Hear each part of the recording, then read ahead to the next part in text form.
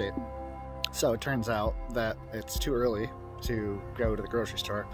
I tried to open the door and there was a guy, actually probably the owner, that let me know by opening it that they don't open for 2 more weeks. So any early season paddlers, just be aware of that. However, wonderful amenity.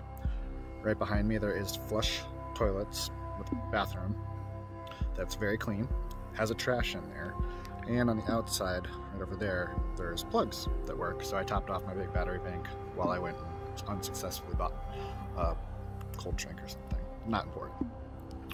Breeze is picking up ever so slightly, far from windy, but there's a teeny little bit of ripples as a headwind now. Far from a problem. This lake is so long and skinny that there's 1,000 little wind blocks on one side of the lake or another. So saved a little bit of money today.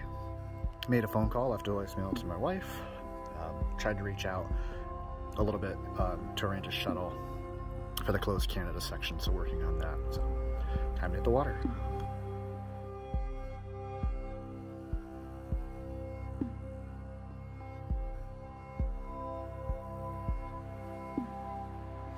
This is a particularly nice looking spot. So this is, according to the map, Kelly's Point, that shelter over there. And the view here is lovely. The water is super calm. That's off towards the other end of the far end of Long Lake. According to the map, that should be Buck Mountain.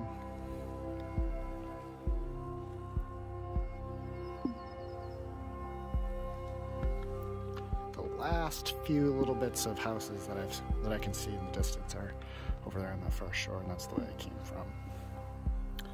Here we are at the very end of Long Lake, into these really kind of neat swampy, boggy things that are well up below the normal water line, I'd say. The plants are, the water's high, is what I'm trying to say. But this should be, because it's like a little maze back here, should be the entrance to the Racket River. Last couple little dwellings over there, and that's back the way that we came. So I'm really enjoying the Racket River. There's a very strong current going on with it. All these neat little ripples everywhere. I'm not even paddling right now, and I'm going, I would guess, at least 3 miles per hour. Actually, I'm headed right towards that shore, so I should probably start steering. But there's a really strong current, and it's a very pleasant paddle. I'd say we made it to the Racket Falls Portage. So there's a nice informative sign here that you can't really miss. And I believe them because I can hear and see rapids right there. And I can also see a second sign with a broken boat behind it. And I feel like a broken boat is the universal sign for don't paddle ahead. So that's the uphill to that portage there. So I'm gonna land on shore and start gearing up for this particularly challenging 1¼ mile non-wheelable portage. So I'm all loaded up for my not easily wheeled portage of 1¼ mile. I had a 0.6 mile not wheelable portage yesterday, and my strategy that I had for the trip really didn't work out well, which was to have the paddle cart strapped on the back of this thing. It made the back so heavy that it was really digging into my shoulders, and I had too much attached to the boat. I still had the thwart bag and stuff in the seat on it, and it made it balancing really difficult. So we'll give this a whirl. My plan was to get as much of the weight as I could inside the dry bag. Really lightweight stuff hanging off the back. That's just the map and my PFD and the seat. I put the paddles in like normal, but I took everything else out. And I did put the paddle cart as centered as I could get it. And then I also kind of played around by picking up the boat to see where to put that actual portage yoke. So that's as close to balance as I could find with the paddle cart and those paddles on it. And what I'm hoping is that this will make it easier to carry this over my head. And if that's the case too, if this works, if I get to a section where it can be wheeled, then I can always put the canoe down on the wheels and tow it for a bit. And there's less weight in the canoe, so I can pick it up over little rocks and things.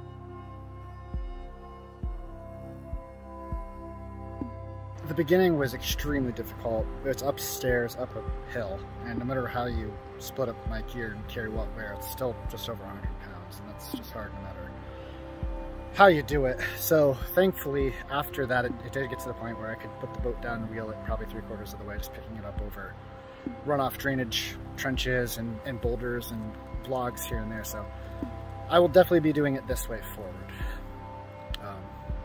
So this way behind me here, that's the finish of the trail. You can see it's actually pretty nice at the bottom. We also have no problem there. And then to switch it around back down to the river.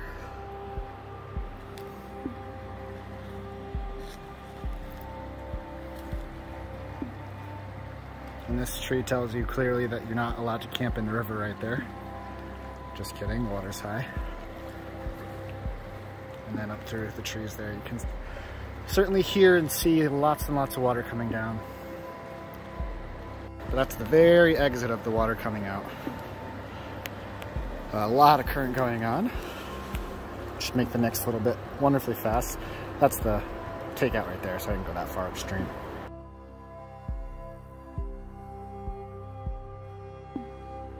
All right, good morning from the Racket River. All loaded up. And it's just spitting out a little bit. So I've got my rain jacket on just in case it gets any worse and keep my other layers dry. Slept pretty good last night, a little bit of showers, very light. I barely even see anything in the water. So it's time to head downstream and try to look out for where the stream splits and paddle upstream for a little bit.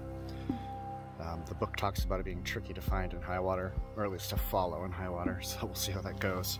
All right, here's our turn. So this is Stony Creek, even though it's very flooded and is much more like a pond, but the trail continues pretty much straight north to Stony Creek Ponds.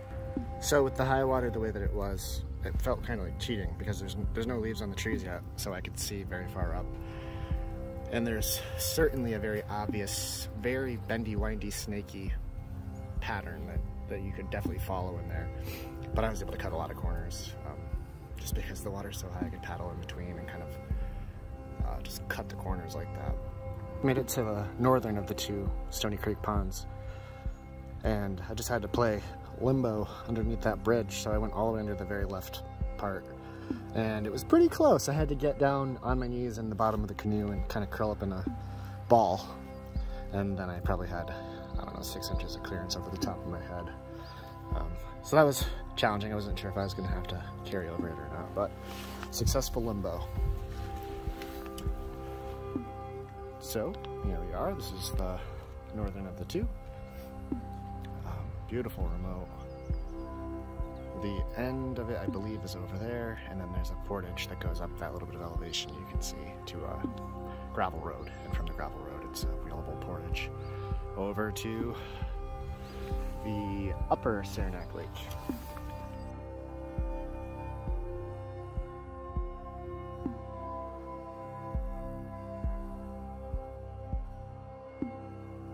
Here we are. This is upper Saranac Lake.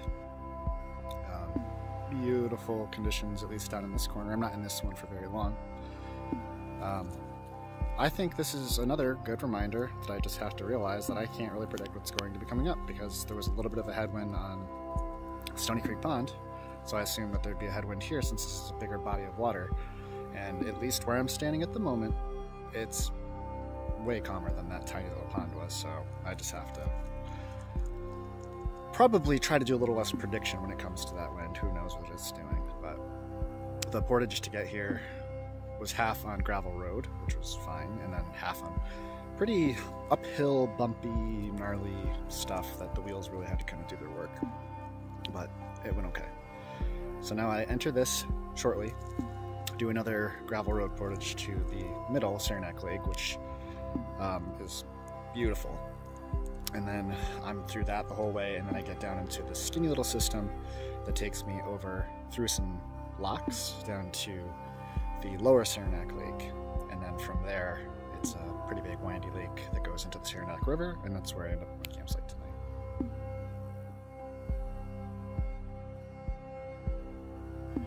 So this is absolutely gorgeous. That's where I just came out of to enter the main body of the middle Saranac Lake. And this is just pristine. So far it wins most beautiful view of the trip, in my opinion. The water is pretty darn calm looking. I've got some mountains off in the distance.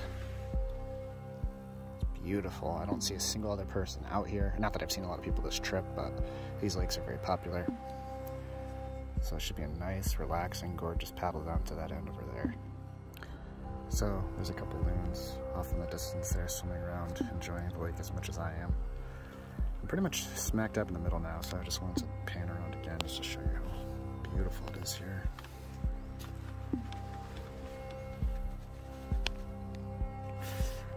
Just got to the eastern shore, or exit I should say, of Middle Saranac Lake. I did bump into one motorboat out there. Other than that, it was pretty pristine right until the end when there was a fighter jet doing some kind of flyby training thing that was super loud. But it was still a surreal, stunning lake. It's gonna be tough to beat that one. But this is kind of what the canal looks like. So you can see all those buoy things.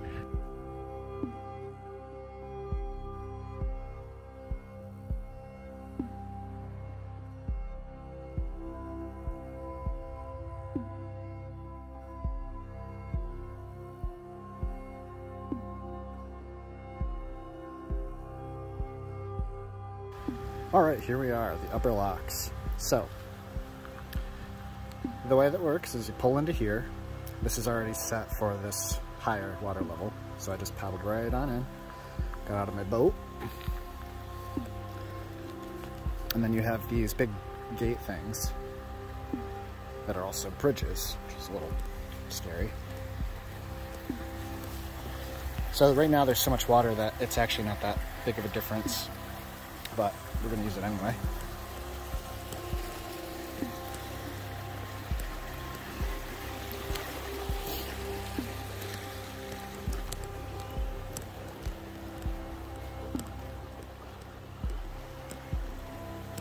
So I grabbed this big heavy thing here.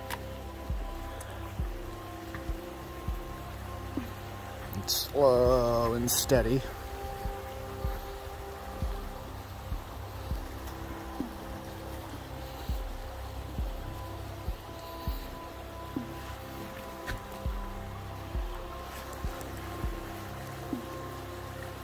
Okay, I opened it up and up at the top again, so I left it exactly how I found it, so that way when those boaters come back, they should have the easy way through. So, this is the downstream side. More of those buoys to go through. But down this a little bit more, and then it opens up into Lower Saranac Lake.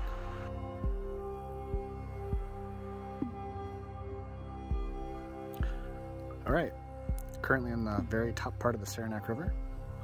And this is what we'll be calling home for tonight. It's pretty early, it's only about 3:40. I feel like I could definitely go farther today. However, I have a resupply in town tomorrow.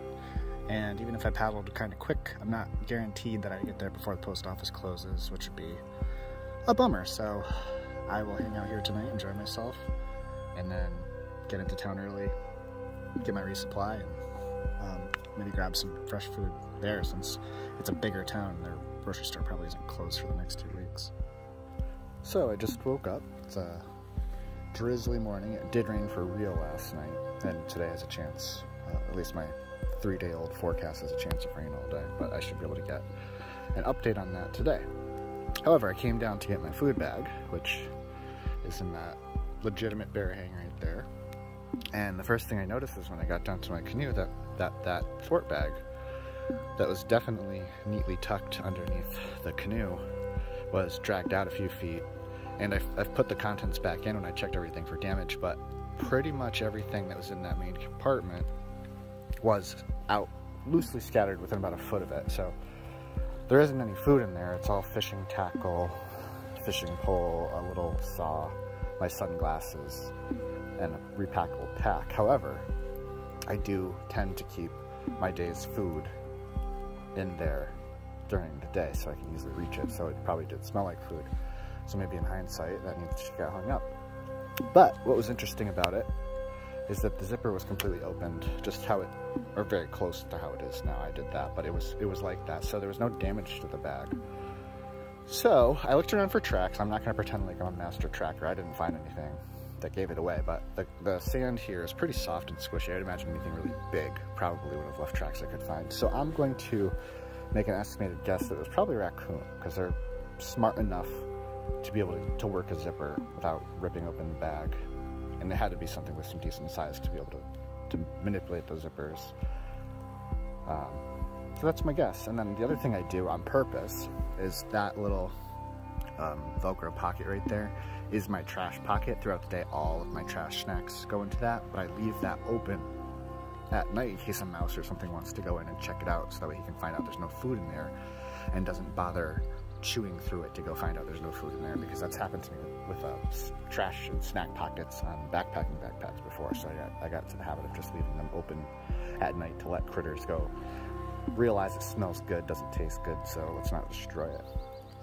So, interesting experience, no damage. That's great. So now I'm gonna go get my food bag for real and go have some breakfast. So I'm eating my breakfast, and I was trying to think, you know, what probably took that bag out of there and was trying to find some food in it. And I was going through my head and I was like, well, probably a raccoon's smart enough, big enough to drag it out of there. And maybe a porcupine, that's not super likely. A bear probably would have left prints or just ripped the thing right open, not even caring that it has zippers. And I was thinking, well, a person certainly could be, like, it's not impossible, but if they were interested in taking something from me, there was a few $100s worth of fishing stuff and some nice sunglasses in there that nothing was touched, so it's not super likely it was a person. And I was like, meh, that's probably one of those things. And now here I am sitting in this shelter, as you can no doubt see behind me, eating my breakfast, and mostly packed up. And in one of these trees right up here, it's not up close, there we go. One of these trees right here, an enormous black bird. I don't know if there's ravens in this area, but it was probably a huge crow, or maybe a raven, I don't know, that had been watching me eat, and it got bored or something, and it just started flying away. And I thought about it, it's like, actually, you know what? Both of those are in the jay family, which are considered in the top 10 most intelligent of animal species. They would be smart enough, I bet, to potentially drag something out and work the zippers too. So I guess I'll throw them into the mix, especially since I saw one. I'm not saying it for sure was, but it could be.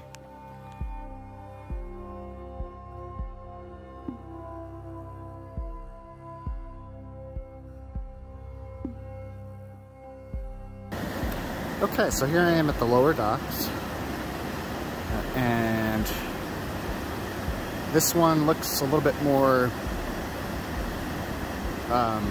advanced. It's got wheels and stuff. So I don't really think that it's necessary for me to figure out how to work this one. It's a very short portage to that little dock down there. I'm just gonna carry stuff. There is actually a signed canoe carry over at that little dock over there, but it sucks. It goes up that really steep hill, and it goes a lot further than you think it would. So since there's nobody else here, and I don't think I'm gonna hurt anybody, I'm just gonna carry my stuff over this little dock right here, and save myself that bushwhack. All right, A+ for that treehouse. That's a really cool one. It even has the stairs on that rock. Very neat. So, Osita Lake, very pretty, foggy.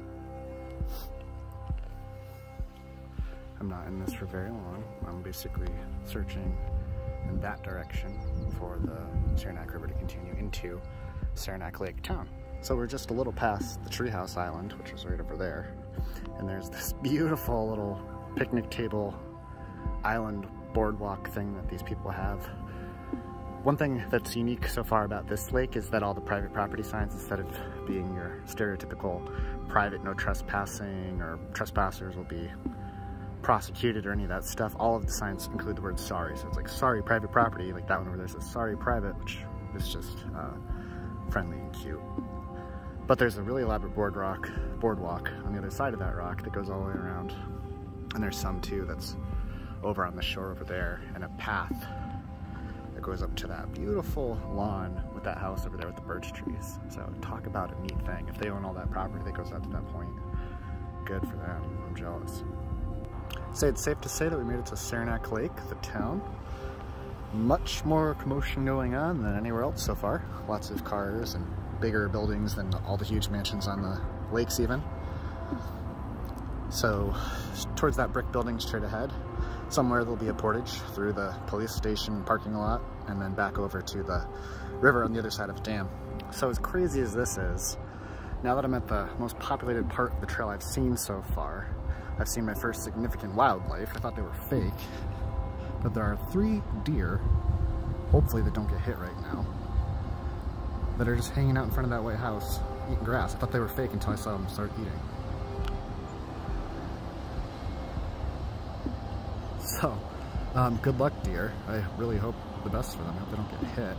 And there's even a guy right there doing stuff behind that red truck. So, I would say that they're pretty tame.